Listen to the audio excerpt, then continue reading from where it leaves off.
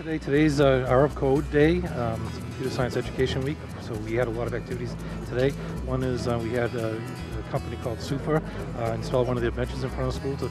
It has a solar-powered charging device on it where students can sit on the bench and charge their cell phones. That was installed today.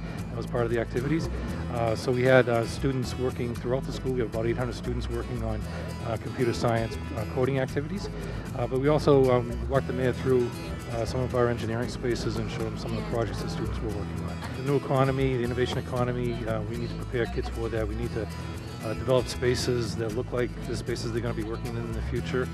So we need to give them the tools that they will be using in the future and train them properly on those and think about doing things differently and coming up with new ideas and being able to try and take their idea and make something of it.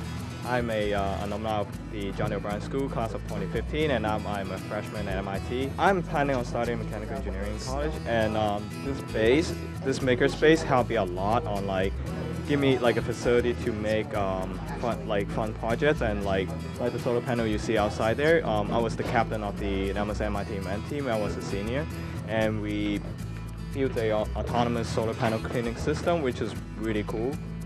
And that definitely helped me get to MIT. When I graduated from MIT, it's kind of funny, I had two offers, one to work at a company in Connecticut and one to work with Ed Moriarty from MIT.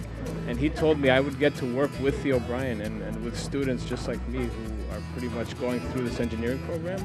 And I thought that was really exciting because education is one of my passions as well as engineering. And here, what we do is we help students pretty much take their projects and make it a reality.